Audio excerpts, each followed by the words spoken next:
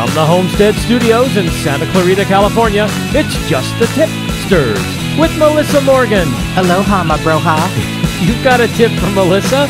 A frightening tale of fright you've been frightened to talk about. A funny feeling you have about a serious mystery. An unbiased comparison of mascara application videos on YouTube. Anything.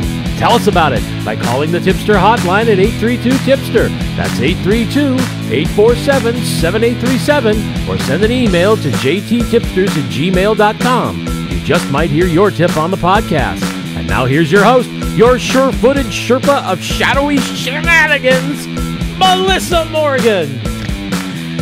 More cowbell.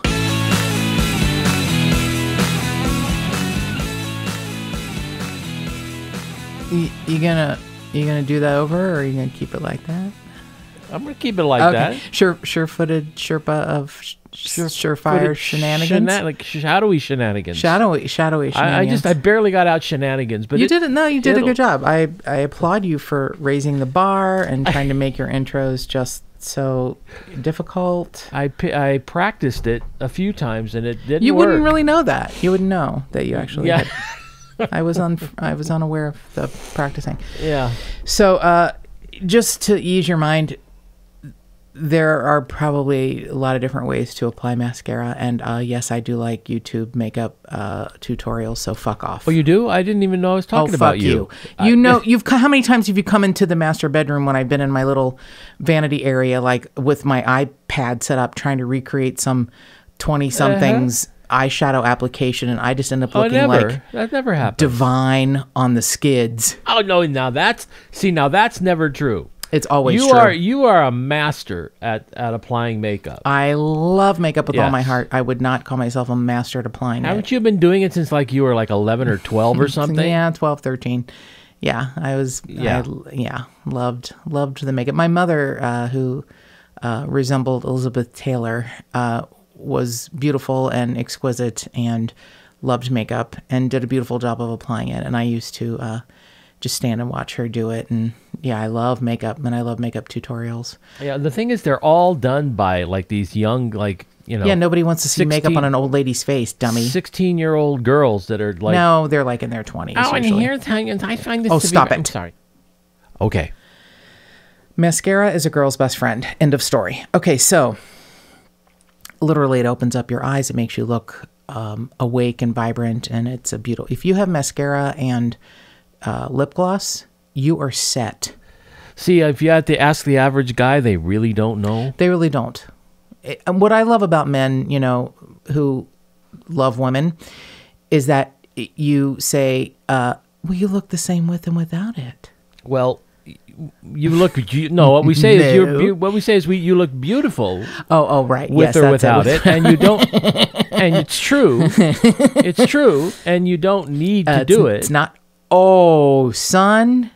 Yeah, I needs to do it. You don't need to do it for us to love you. Is what I'm saying. No, that's because you close your eyes. No, not during at all. Sex. So you don't have to. We love to look at you because you're beautiful. So I'm a horrible dichotomy of feelings and emotions at this moment in my life, and the only people that have been honest with me also hurt my feelings desperately, like our beloved landscaper, Mr. Montoya, who if I'm not wearing makeup and I go outside to talk to him, he goes, "Are you okay? Are you tired?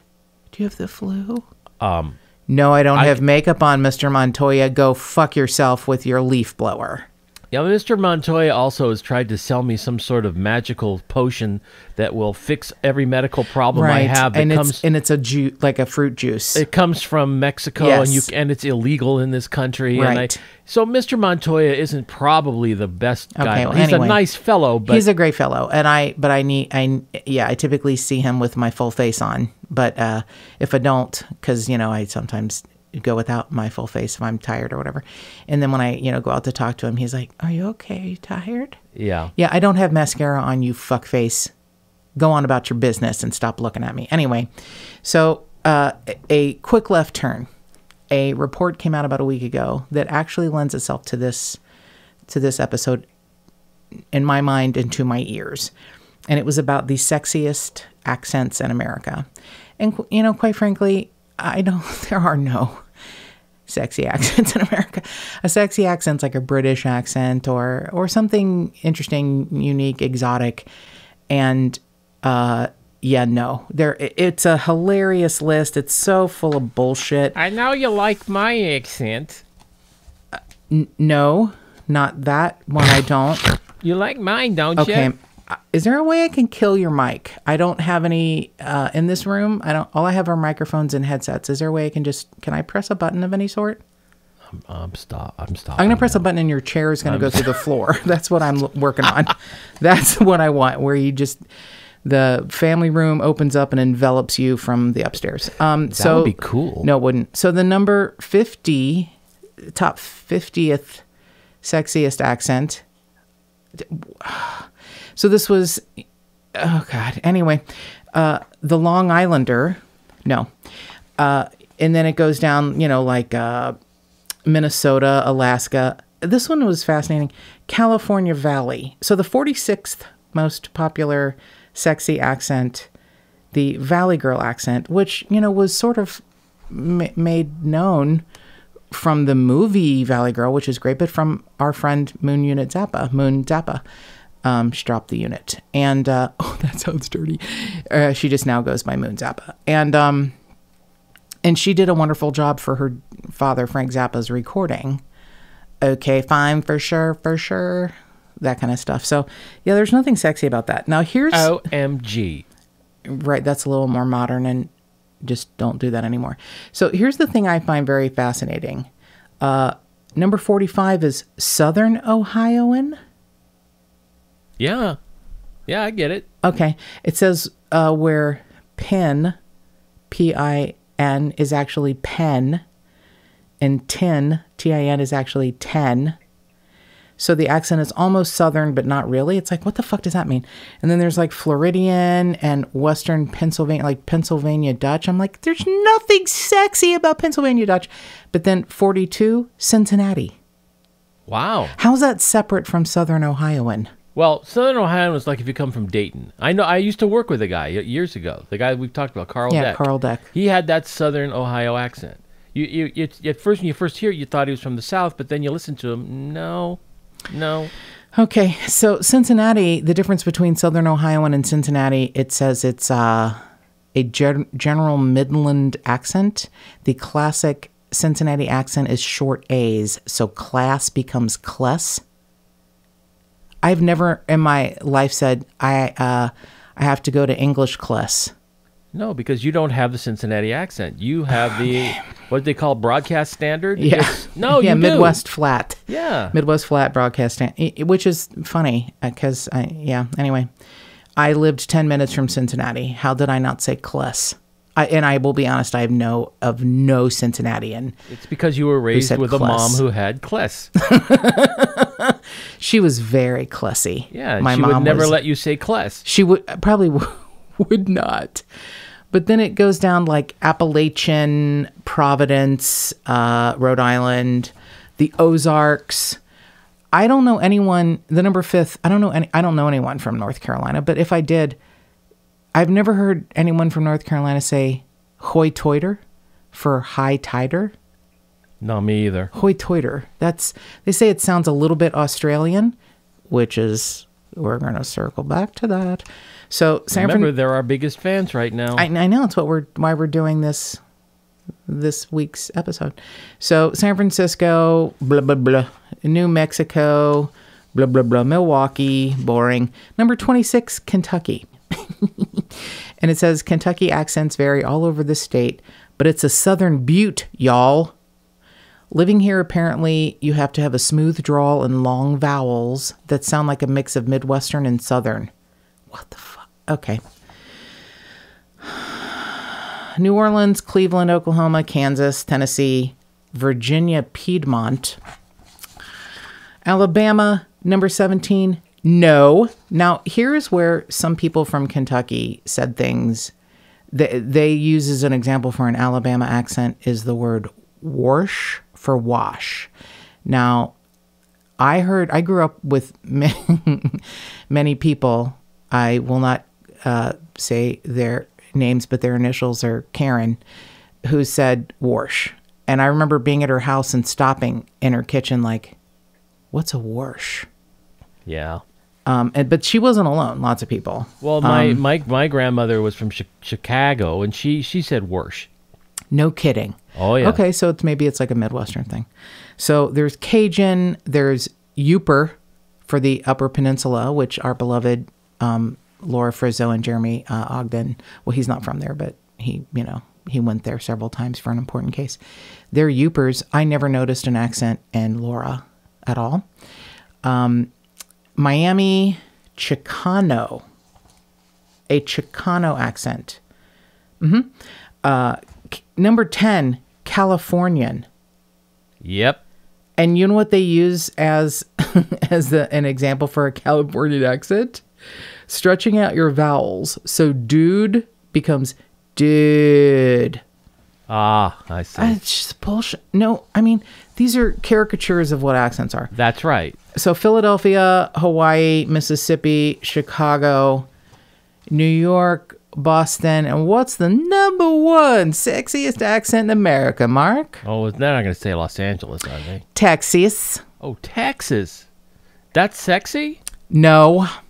So I'm wondering if the person who, came up with these 50 sexy accents is like hearing impaired or just has bad taste. I mean, the person who wrote that has an editor that said, hey, listen, why don't you write an article about accents? A completely incorrect piece of information about literally some of the worst accents are mentioned, and these are just all supposed to be in America. So, but we're circling back because I am coming out as an accent bigot. Hello, my name is Melissa. You're supposed to say, hi, Melissa, like it's an AA meeting. Hi, Melissa. Thank you. Accents Anonymous. So I'm an accent bigot, and I am fully capable of admitting that. And later on, I'll have coffee and cigarettes after the meeting. And I don't smoke or really drink coffee. You got some stale donuts, too. Thank you. Thank you, sir. Are you the meeting leader? Are you going to have the stopwatch? Yeah. Hi, okay. I'm Frank. I am a Cajun accent bigot. Okay, awesome. Thank you, Frank. I appreciate it. Thanks for sharing. And would you man the timer? Make sure that my share doesn't go on too long. So yeah, I like a lot of accents. I sometimes cringe or I think what is more likely to happen if you're me is that you're like, now that's interesting. I will mostly try and stop and listen. I am not extremely visual. I mean, I see things, but I think men are much more visual, and certainly some women, artistic, more visual in how they, see things in the world. I am auditory. You can have a small difference in the way you announce something or express a sentence, and I'll get it. And the only way I have to prove this is many years ago, I got to join producer Mark when he was touring as a musician, and he is I wouldn't call him at this point in his life a right-wing wacko, but kind of. And more importantly, he likes entertainment and entertainment radio. It doesn't necessarily all have to be shitty right-wing stupid people. It can be, he likes political type radio shows, and he was listening to Rush Limbaugh. And we're talking, God, I don't know, what do you think? Like 18, 20 years ago? It would have been, it would have been 1999, so 20 years ago. 20 years ago. Okay, so we are in a parking lot somewhere. I think we were I actually can't believe I remember this. I'm not a huge Jack in the Box fan. It's fine, whatever, I don't care. Mark is really big into their cat food tacos, which in his mind are not made of cat food, but in my mind are they very well may be. A can of Little Friskies is opened. I love them. They're not a taco. It's cat food in a greasy shell. So we were in a parking lot, and Mark was getting some cat food tacos, and I didn't dare change the channel. That was before I was brash and bold. We were just dating. We weren't married then, right? That's right. We were just dating. So when we got married, I didn't mind changing the channel like constantly. But, and especially if it's in my car, I would just say, I am in charge of the radio. But if we're in his car, I'd let him usually listen to what he wants to. Not anymore. No, I sometimes put my fingers in my ears, or I bring my headsets. You shut up. So anyway, I do. I let you listen to your bullshit. I know you do. You do. Thank you. I don't stop you from listening to that crap that I hate. So, all right. So he's listening. We're listening to Rush Limbaugh, and I go, wow, it's weird. There's a delay between when a caller asks a question and when he answers it, and he sounds like Marley Matlin, like he's talking in the back of his throat. Like I didn't understand. This was like 2002 then. Because, okay, it's 2002. Yeah. Because I was like, why is he talking funny? And producer Mark was like, I don't know what you're talking about. I'm going to eat my cat food taco. And then not long after that, it comes out he was paying his housekeeper to go buy him Oxy on the street, and he had, done horrible damage and needed a cochlear implant. So that's just my, description of how auditory I am. I don't know how people couldn't hear it. And what was happening, he was still doing his radio show, but someone was getting the questions from a caller, typing them up so he could read it because he couldn't hear it, and then answering it. And he sounded like someone who was deaf. Not just he was at the time. He was. Yeah. He wasn't just hearing impaired. He hadn't gotten the implant yet. Yep. Yeah, but how to speak? I mean, he talked like someone who was drastically hearing impaired. So that's just, I'm exaggerating, but I was like, what's happening? So the accent that annoys the fuck out of me is the Australian accent. However, there are many of them, and some of them are lovely. And the only one I really am annoyed by, and it's going to come back because she's the producer of one of the shows that covers these cases, is Rhonda Byrne, the woman who gathered the information and wrote and produced The Secret. So she narrates the audiobook. And when The Secret came out, I was all into it. I was like, this is so fascinating. And all you have to do is just, wish and things are better. And I mean, there's part of that. It's not science and it's not a secret, but it's, just trying to be more positive. I'm just going to boil it down to that. But she narrated the audiobook. And this is back in, the days when your audiobook came in a cassette. Or no, it was a CD. It was a CD. It was a CD. And I'm driving. I'm trying to listen to it because you can't, I didn't have a TV in my car, and it's, dangerous to watch a TV and drive. So I'm listening, trying to let it sink into my subconscious. And I literally one day couldn't take it anymore and popped the CD out and threw it out the window. Well, no, I didn't know that. I littered. You threw it out the window? I did. I couldn't take it. It was like, I was like, why are you torturing me with your horrible Australian accent, Rhonda Byrne? I hate you so much. And I didn't hate her. She's a lovely human, I'm sure. But then I've met people since then with an Australian accent, and I love them, and they're wonderful people. And the differences in our colloquial terms is adorable. Tipster Tess and Tipster Stefan say bonnet for the hood of their car. It's like, you need to pull over and lift the bonnet. And I'm like, what the fuck is that? A bonnet is what you wear on Easter if you're 5. I don't know what you're talking about. So there are certain parts of Australia where the accent is lovely. And then there are parts where Crocodile Dundee and you want to poke sharp things into your ear holes. But that being said, the Australian tipsters are fantastic. I check a couple times a week the nations that have listened to the podcast, and Australia is just zooming up the charts. And I am grateful and honored. And so I asked Tipster Tess if there was a case that she thought I should cover and honor the Australian listeners, because this is a really fascinating one. And I had heard little bits and pieces. When you live in a different country, sometimes the big deals in another country don't reach you. But this is a really interesting one. And it's much like our version of the Golden State Killer, although there is a serial killer who is yet uncaught in Australia who has similar MO of the Golden State Killer, and they call him Mr. Cruel. So at the time that the Golden State Killer was caught a little over a year ago now, the message boards on, true crime threads were lighting up like on fire, saying that perhaps Mr. Cruel had moved from California to Australia. Oh, really? Yes, he has a very similar MO. He would put dishes on the backs of the husbands. It was very similar. And when were the crimes committed? In the 80s and the 90s, a little more recent. It would have been like there were some overlaps, so it would have been difficult for Joseph James DeAngelo to have been, a citizen in both nations and be doing his work. But it could be somebody who heard about the Golden State Killer and thought that's a great idea. It could have been. However, I don't know that a lot of those details were actually released by the police. It would have had to have been someone who studied uncaught serial killers and their MOs, because he also wore a mask. I mean, a lot of people wear a mask. Anyway, I didn't mean to go off on that tangent, but so they have their own set of interesting cases that are unsolved or that are massive in scope. And this serial killer is uncaught still.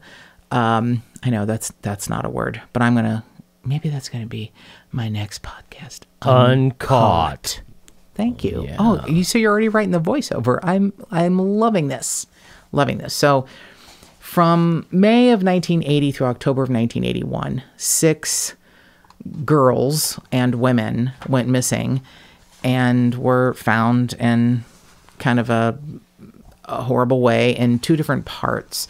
It's known as the Tynong North and Frankston murders. So Tynong North is a kind of a scrubland area where there was a park and ponds and quarries. And Frankston is also kind of an area that's in southeast Melbourne. And it's been now kind of turned into a suburb, but at the time it was still sort of undeveloped. So what I'm going to do is give you a timeline of the victims, and then we're going to go back and maybe tie it together. So it started May 30th of 1980. Alison Rook disappears.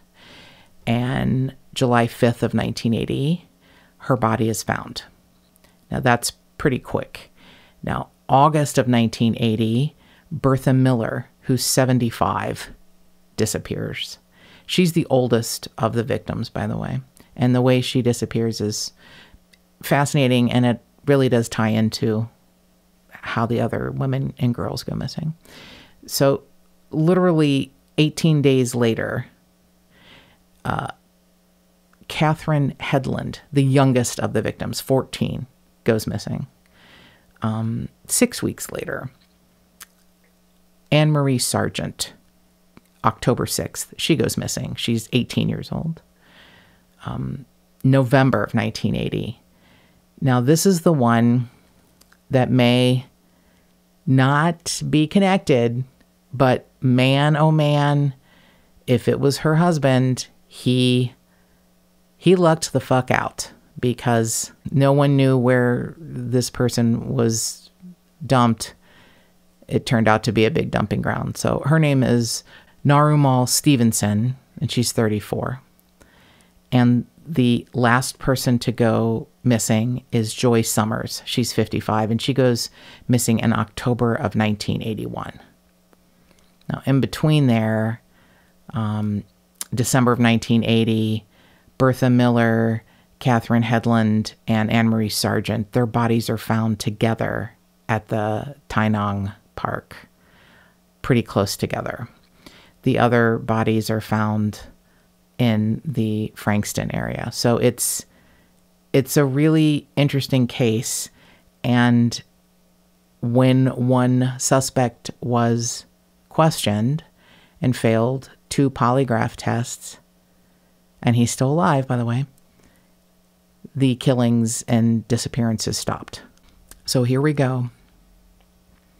This is actually a Frankston murder. The first victim is Alison Rook, who was 59. and she disappeared on May 30th of 1980. She had trouble with her car. So she told her friends and one of her neighbors that she's going to take the bus to the Frankston shopping center. She was going to do some grocery shopping and also talk to a realtor. So these buses that travel along this Frankston road, it was also a place where people would hitchhike. I don't understand how in the 80s people hitchhiked, but we're talking about a country that is different than the United States and any other country. You know, Australia is a very unique continent with fascinating, you know, ethnic groups and backgrounds and history. So maybe there just wasn't that big of a stigma, especially for women, to be hitchhiking, because one of the through lines of every victim is that they were all on foot. They were all looking for public transportation. They were all waiting for public transportation. They had all either had no ride, an inoperable car, or in one case had left the house after an argument with their husband. But for the most part, they were all people without transportation. But they were all on foot. Mm-hmm. So she goes looking for a bus because she has these errands to run. And she was seen waiting along the Frankston Tynong road. And then she disappeared. 5 weeks later, on July 5th, a man's walking his dog right around where she had been waiting, and her naked body is in a shallow grave. It's partially hidden by scrubland, and it's there in Frankston. So at that point, there's a $50,000 reward that's posted by law enforcement. And you'll see what they've done. I think they know that someone knows and someone could use the funds, because what they've done recently in 2018 is offer the highest amount ever for a reward for any information on this killer. I mean, it's a 39-year-old case now, and they want to solve it. And the victimology is extremely odd. Catherine Headland was 14. Bertha Miller was 75. Now, 2 weeks earlier, she had mentioned to a friend that a man had approached her when he saw her with her Bible, and she thought this was a wonderful opportunity to spread Christianity. Now, she is the oldest victim. She was also found clothed, where the other victims were naked and were, sexually assaulted. So she is waiting for a tram to take her to church. She is apparently a very quiet, insulated woman and didn't talk to strangers unless it was about religion. Another tie-in, the suspect who's still alive, devoutly religious man. Pictures of him wearing his cross, big contributor, supporter, volunteer at his church, wants to talk about religion a lot. Kind of an interesting tie-in there. Interesting tie-in that Bertha Miller really didn't talk to people unless, they talked to her first, and usually only about the Lord. And this is what happens to her. It's not creepy at all. Not at all. That's the thing that just, ugh. So literally, 18 days later, Catherine Headland, the youngest of the victims, 14. In Australia, apparently August is when it's a school vacation. So Catherine's mother, Hazel. Catherine is a British expat. She was born in England, but her family moved when she was very young, maybe 1 or 2. It was before she was 2. They moved to Australia, and her mother is one of those moms in the late 70s, early 80s who's like, you have responsibilities and we need to pay for them. So they bought her a horse. Her horse's name is Prince, and she loved him very much, but he was expensive. So her mother, who works at a grocery store, says, you're on your school break. You're going to work and earn some money to take care of Prince. And she just really hated it. She hated it a lot. And it took away from socializing with her friends. She had a new boyfriend, John McManus, who's still alive and is the sweetest man. The sweetest man, who is, still heartbroken that his, teenage girlfriend disappeared and was murdered. Still, he's never married. Oh, really? It's the sweetest, most heartbreaking thing when he is interviewed. And he feels responsible. So he was home that day sick. So he was at home in the morning. She came over to visit him for a few hours and then left about 10 minutes after 11 a.m. to get a bus to get to the grocery store where her mother worked and where she would have her shift as a cashier starting at noon. Now, her mother had left for work at 8:30 a.m., given Catherine 70 cents for the bus. Catherine went to her boyfriend's house, spent the morning with him, and they were listening to records and watching television, and he was laying on the couch because he was sick. And she left at 10 minutes after 11 to get the bus. And he feels really awful to this day that he didn't walk her out. Oh, boy. He kissed her goodbye, and she left and was never heard from again.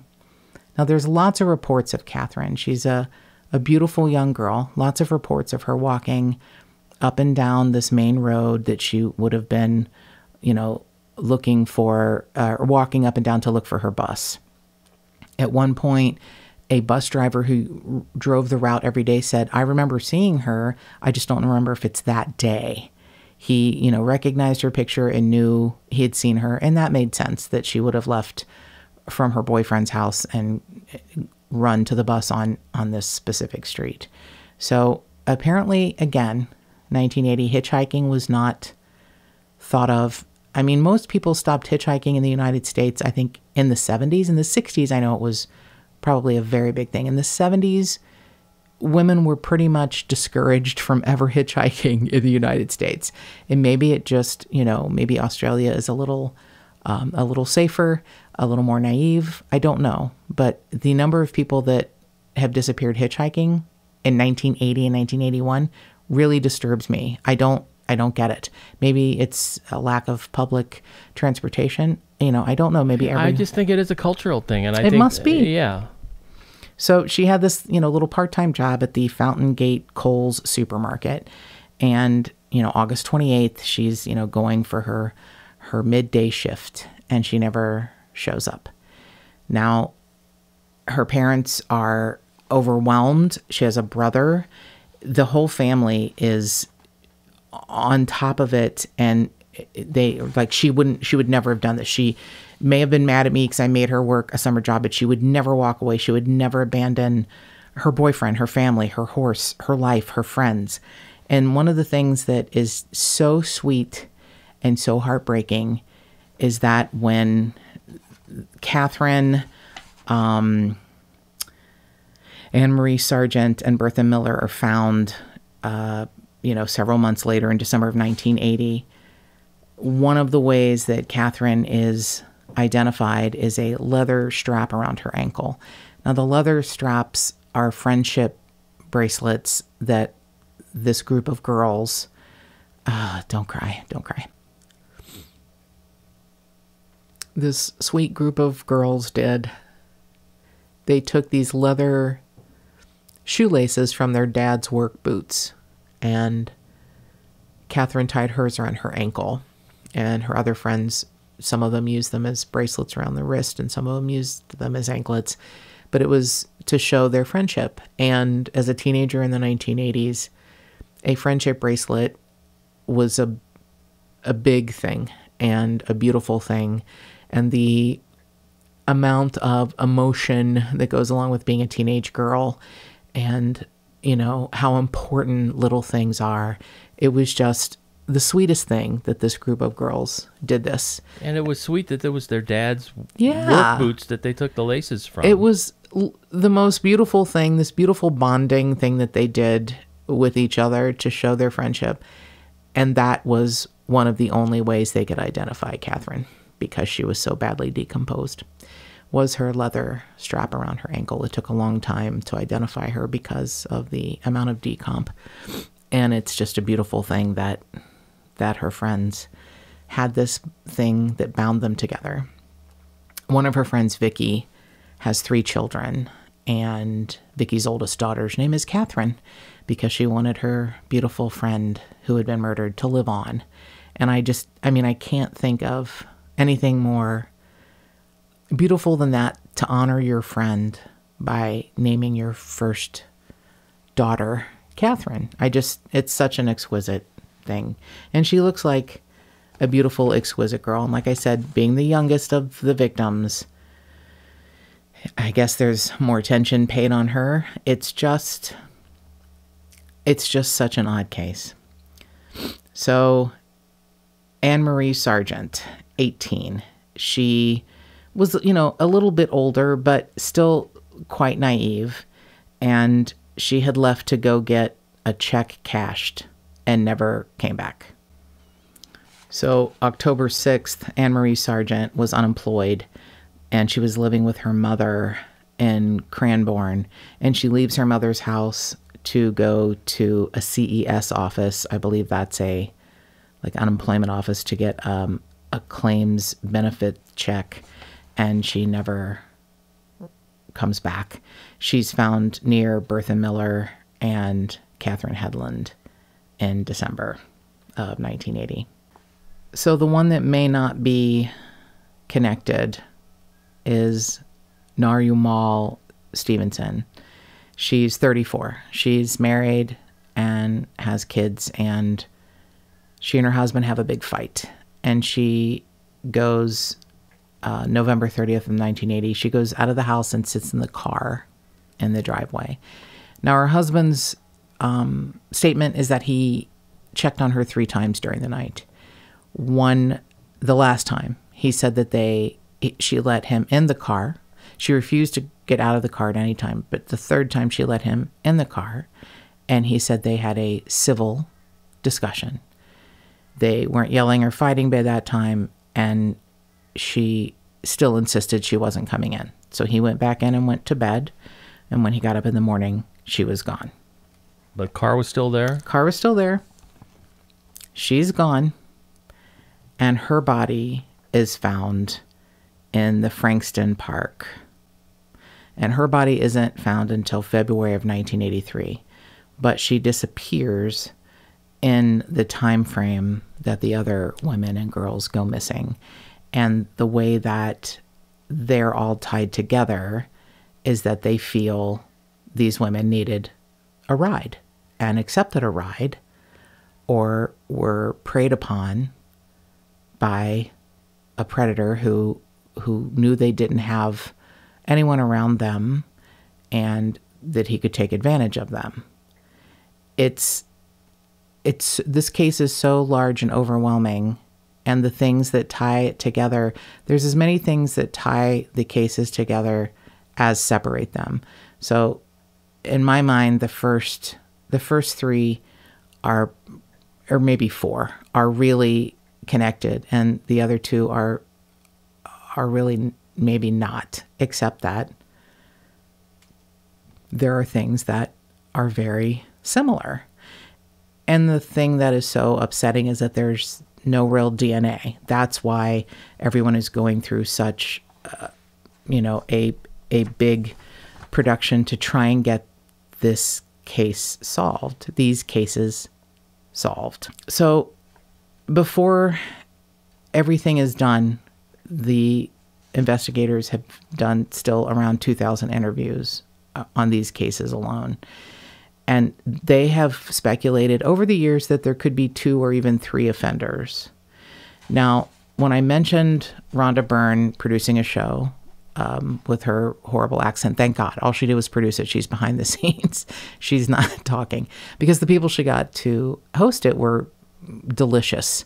I actually know one of them. His name's Anthony Weymouth, and he is an actor here in Los Angeles now. And I met him at a yoga studio, and he hosted, it was more like a narrator, kind of hosted the show called Sensing Murder.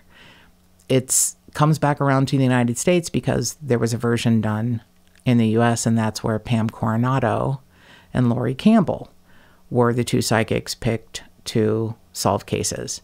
Now, the Australian version, there are two psychics, a male and a female, and Rhonda Byrne produces Sensing Murder. You can find it on YouTube. This episode is called The Last Goodbye, and it's interviews with some of the family members, with Catherine Headland's boyfriend, and the psychics have two different ways of getting their information. Deb, the female, is a psychic and also a medium. Billy, the male, I don't think he's a medium. And Pam and other psychics have told us it's difficult to work on a case when you're a medium, because apparently if dead people talk to you, they don't always tell you the truth. It looks like Deb's process is that she can get the information, but discount anything that a dead person may be telling her that would lead her off track, because she is given a earring that was found on Catherine Headland, and it's wrapped up in a cloth napkin and put into an envelope and sealed. And she's just kind of holding it and turning it around in her hands. And she's like, this looks like a young girl. I think she's under 18. And I'm trying to get her name. And she said she's very cheeky, very funny. And she says, Catherine's a good name. She said, no, that's not her name. And then keeps talking. And the producers have been instructed not to say anything, pro or con. But one of the producers said, her name is Catherine. And she went, oh, okay. And later on, this psychic takes them to the exact spot in the brushland, the scrubland where Catherine was found. And you could say, oh, it's a famous case. And she knew. I'm not discounting anything. I don't think that the producers of the show just went ahead and gave her all the information. It would be pretty dumb, but who knows? Maybe they did. But some of the information that they both got was on the money, and some of it not, wasn't exactly right, but pretty close. And it is an interesting show if you want to watch it, about a couple of these victims. Not all of them are covered in the show, but because it's such an old case that has not been solved, I think anything that shines a light on it, I don't care if you believe in psychics or not, anything that shines a light on it, if someone sees a show and says, oh my God, I remember that girl. Oh my God, I know what's happening. Oh, it's just, I just can't help but think anything that shines a light, on that. Of course. Absolutely. Is helpful. Again, I don't care if you believe in psychics or not. It is an interesting show, in my mind. So we know that Allison Rook, the first victim, was found in the Frankston area. And the last victim, Joy Summers, she disappeared on October 9th of 1981. And she was going out for a shopping trip, and she was waiting on a bus, the Frankston Dandenong Road, and she disappeared. It's the same stretch of road in the area where Allison Rook was waiting for a bus. So Joy Summers waiting for a bus. She disappears. She is found naked in a area of scrub by a man collecting firewood. I believe she's the one that one of her bones was sticking out of a bush. It's overwhelming, these women that have gone missing, that, all different ages, all different lifestyles. The only thing connecting them is their inability to get where they're going by use of their own vehicles. So, or public transportation. They're all trying to find a way to get their lives done, to get their errands run, to get to work, to get to the store, to meet their realtor. They're all looking to do their lives, and they're taken by someone or someone's. So what investigators believe is that all of them were somehow picked up while waiting for public transportation, that all the victims were on foot. Now, what we have is a suspect who's still alive, and his name is Harold Janman. He is in his mid to late 80s now, and he worked at a quarry that was in the Tynong Park area. A lot of people worked blue-collar jobs there. He worked there. He has a very strict religious bent, which I have to say, having been raised in a home where we went to church, and I tried to find a church when I came to California, and I couldn't find one that fit my lifestyle. I still have a belief in a spirituality, and, it doesn't maybe align with the way I was raised. But I have seen so many cases where someone was raised in a religion that was so strident or so damning or so shaming.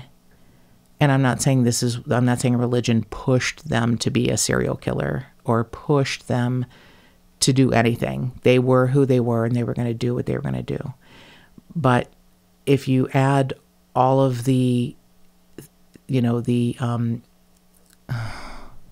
all of the parts to make the sum, sometimes the parts can be as detrimental as we would hope they would be, just the opposite. You would hope, if you're raised in a religious background, a religious family, that you have some sort of a moral compass.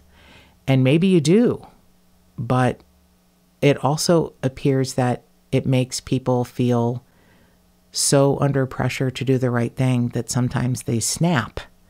No excuses. There's no excuse for snapping. But it just seems interesting to me that the main suspect is just known for being uber religious his whole life. His whole life. And the most recent pictures of him in late November of 2018, his cross necklace is up around his throat. It's a choker. It's not a cross. That's weird. I know. It's not a cross necklace. A lot of dudes wear, a Catholic, religious, Italian, whatever you wear your cross, every day. And it's kind of hangs down a little bit. It doesn't reach all the way to your chest hair, but it's definitely not up around y'all throat. And Mr. Janman is just, it looks like a choker. And I'm not saying that that's a metaphor for him feeling choked. And so that's why he had to kill women, because there's no excuse for that. But it just is interesting to me, the religious aspect, and how it could maybe have been a detriment to someone's psyche, as opposed to making them feel supported or that there's something bigger than them. Maybe it made them feel that they needed to be bigger, and they decided the way to be bigger was to take someone else's life. Because that's still one of my favorite lines from my beloved Norm Macdonald and his description of a serial killer, where he says, you lure them into the van with cheese sandwiches, and you take them to the shed in your backyard, and you do that thing that makes you feel like God. And that's it. It makes you feel like God. You have the power to give or take away a life.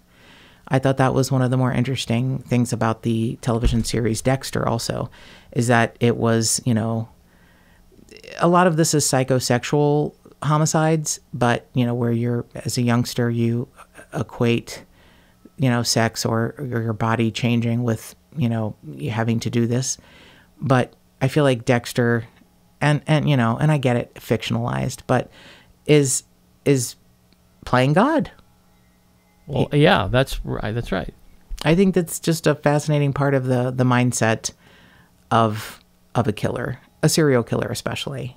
If you kill someone in anger or retaliation, that's your own rage and ego. But if you have a plan and do a lot of preparation. That's like God making the world in 7 days. That's your 7 days of planning your world. That's a horrible, terrible thing, and extinguishes someone else's light, and you just have no right to do that. I don't care who you are. You're not God. You can say God is within all of us, but you're not God. That's not the God part of you when you do that. So the Bureau of Criminal Intelligence in Australia indicates that the first 3 bodies found near Tynong North have been placed there by one killer. And the other bodies, they're saying, could have been placed by someone else. They weren't shown the same care and placement as the first 3. I see. That's why they're trying to tie them together. But they're all in the same area. Well, how do I say this? They're apart, but they're similar. They're apart in geography, but they're similar in MO. The Frankston victims, they're saying, were left off of busy roads in the Frankston area, and the Bureau says that this suggests that those 3 were placed at the first available suitable location known by an offender, whereas the Tynong Park, you probably had to work there, you had to know it, it was remote. They really do believe that there's a link to this sand quarry where the first 3 bodies were found. I see. And Harold Janman worked at the quarry. They think that the offender knew the area well and figured that the bodies would never be found. And in one of the cases, he actually sawed off branches. They found where he sawed branches off to cover the bodies. Not well covered, but he knew the area. He knew the location. He planned this area. They feel he planned this area before he took his very first victim. Okay. Right. It's not a random drop-off where they feel like Frankston is a little bit more, look, this is the first place the offender could find to put a body. The Tynong area is a place that you had to know. You had to give yourself a head start. You had to plan it. It's odd that Bertha Miller is 75. The other 2 were 14 and 18. Yeah, it is odd. Right. So something they think is, at first he was tied to this other serial killer, well-known serial killer in Australia named Raymond Edmonds. He was known as Mr. Stinky. So he murdered several people, male and female, in 1966, but he wasn't arrested until 1985. And they think that he raped 32 people, and he is definitely still a suspect in several murders over those 20 years from 66 to 85. And he refuses to speak to the police. But he did say something to an inmate, a fellow sex offender. He said he's killed dozens of women, and if I told them everything I've known, they'd neck me. And I guess neck me means hang me? I would imagine. That's what I'm guessing. I don't think he means they'd make out with them. No. But he can't be tied to these cases. They thought it was him because he was so prolific, but he really can't be tied to these cases. And I'd have to say that the amount of information on these cases is really well covered by a journalist for the Sydney Morning Herald named John Sylvester. He's a really fantastic crime writer, and he apparently co-authored a best-selling book that was the basis for an Australian TV show called Underbelly. I think he really knows the criminal world, and he writes the stories of these women in a very beautiful and respectful and almost poetic way. He's really a really good writer. And if you have a chance, you should read his stuff. So Alison Rook's son, Keith Rook, says it's just beautiful what he says about hopefully finding an answer here. It would allow us within our own families, our children, our grandchildren, to talk about it and make sure that they know our mom is not remembered for just what happened to her, but remembered for what a great person she was. And I'm sure that they are able to express that Alison Rook was a wonderful mother. But we know there's no such thing as closure. We know that it's, the best you can get is some sort of peace of mind. But it's being able to say, we know who did this to our wonderful relative it's got to bring some sort of peace. It's just got to bring some sort of peace. So even Anne-Marie Sargent, the 18-year-old, her brother, even he says, I think the police have done a great job. They just haven't sat on it and forgot about it. It's brought up every now and again, and I know they're still working on it. And oh my goodness, Mr. Sargent, is that true?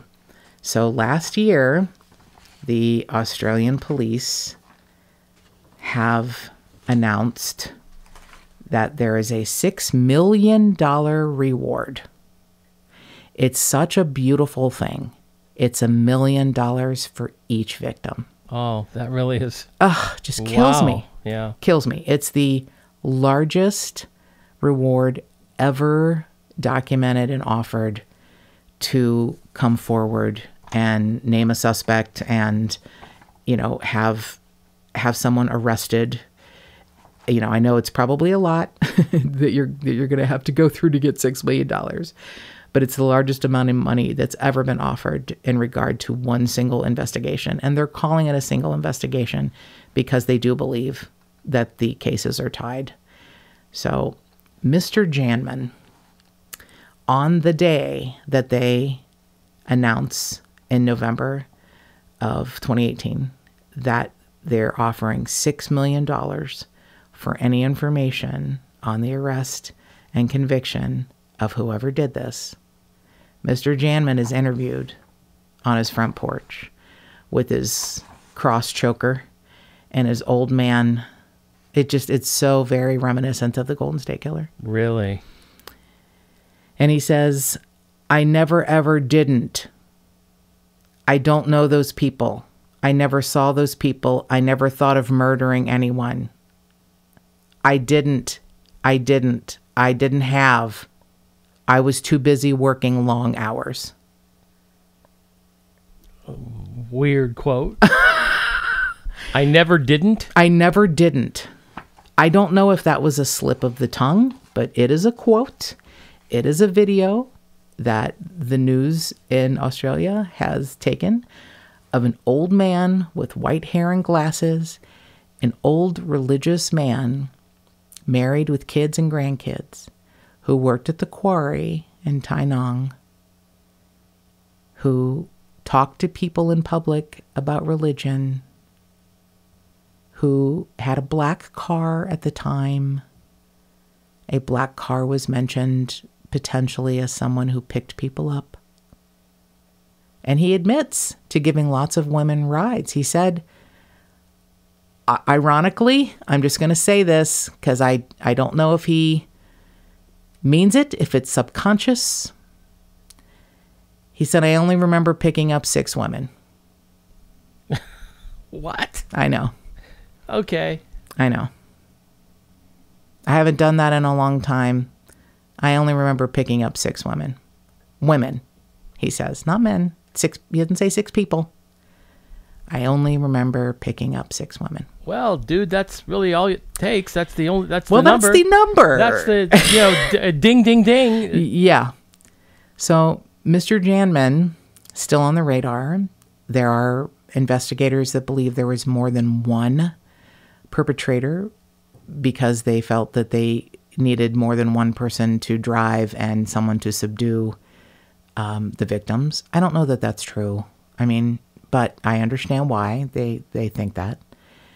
But this case, my beloved Australian tipsters is so fascinating, and I don't know if anyone within the sound of my voice knows anything, but if you do, tell someone, and if you get $6 million, I hope you'll donate it to the families of these victims.